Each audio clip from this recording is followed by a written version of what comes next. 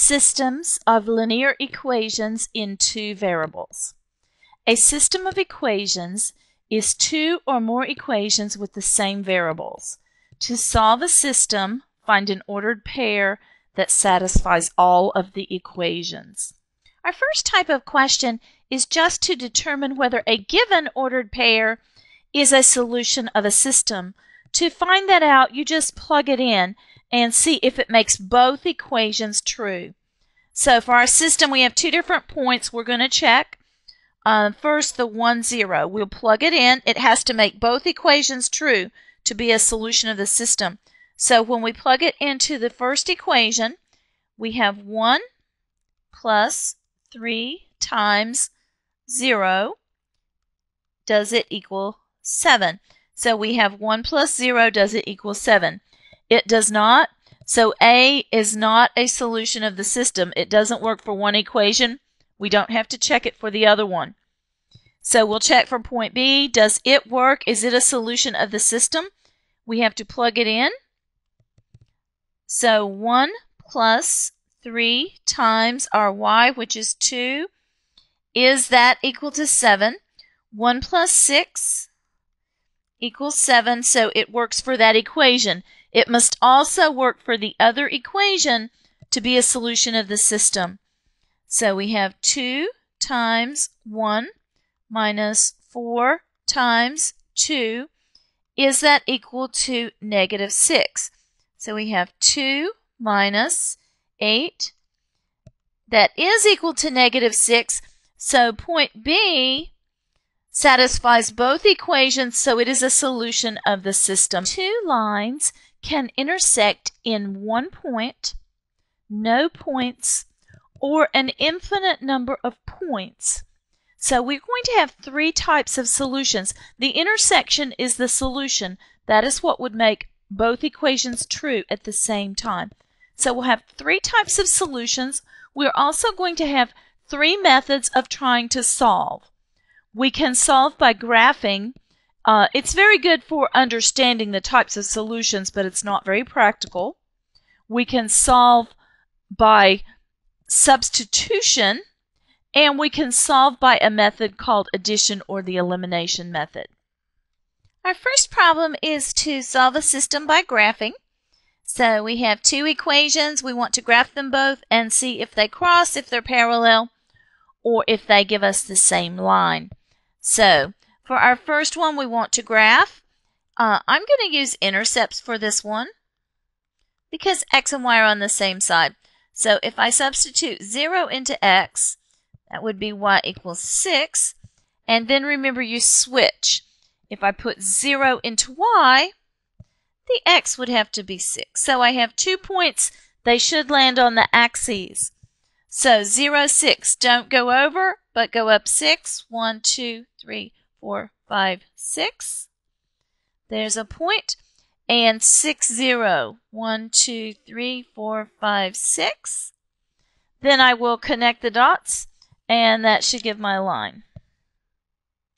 Now I'm going to graph the other line on the same grid. So y equals x plus 4. I'm going to use slope and 1 point for this graph because it is in slope-intercept form.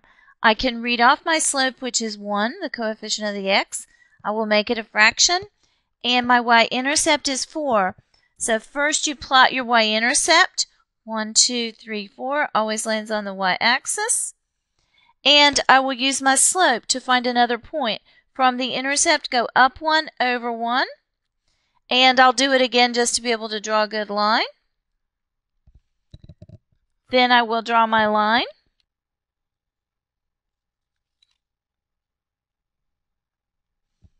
And this system does intersect in 1 point.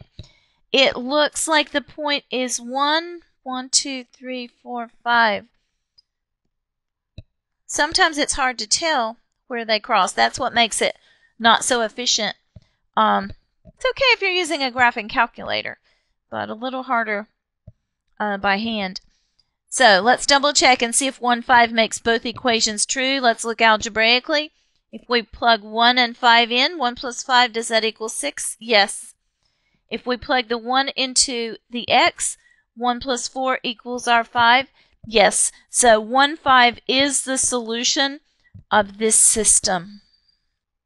We'll also try our next system by graphing.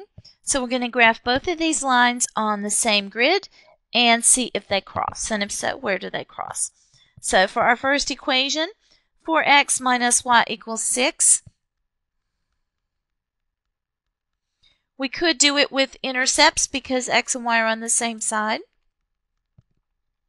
So if we plug 0 into x, we get negative y equals 6. So y equals negative 6. You have to divide out that negative. And then we switch and plug 0 into the other one. If we plug 0 into y, we have to divide out the 4. So 6 divided by 4. And we'll divide that out. A mixed number is easier to graph. So it gives us 1.5. So 6 over 4 is 1.5, 0. These are the same point. Right, so I'm going to draw them on the graph. So over 0, down 6. And then I'm going to do 1.5, 0. So it's going to be right about here. And I will connect them with a line.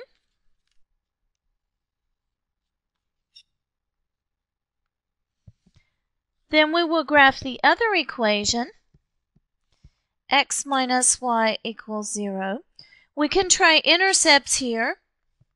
X and y are on the same side, but when you plug in 0, you're also going to get 0. So the intercepts only give us 1 point. There's only one intercept, 0, 0. So we have to plug something else. But you can kind of do this one in your head. You have something and you need to subtract it to get 0, so they're going to be the same. If you plug in 1, 1 minus 1 is 0. Or 2 minus 2 is 0. So we can graph that. 0, 0, 1, 1, 2, 2. Then we will connect the dots to draw the line.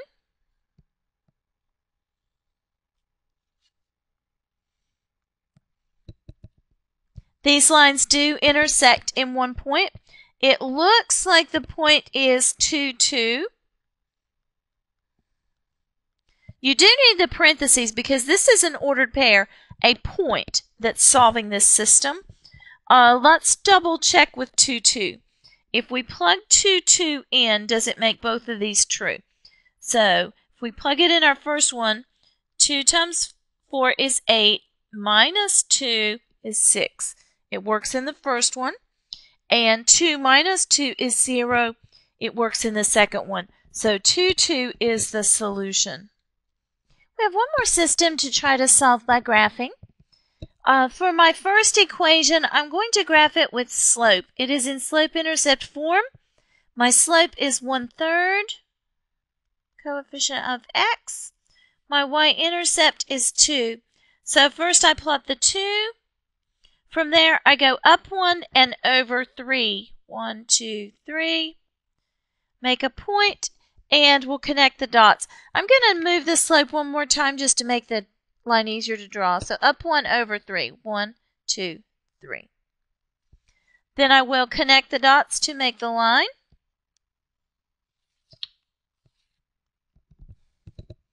Right, my next line, 2x minus 6y equals 12. I could do it by intercepts because x and y are on the same half. So x is 0 on negative 6y equals 12, divide by negative 6. So y equals negative 2. And then switch and plug 0 into the other one. Divide by 2. 2 into 12 will go 6. So 0, negative 2. So don't go over, but go down 2. And then my other point is 6, 0. So 1, 2, 3, 4, 5, 6. Then we will connect the dots.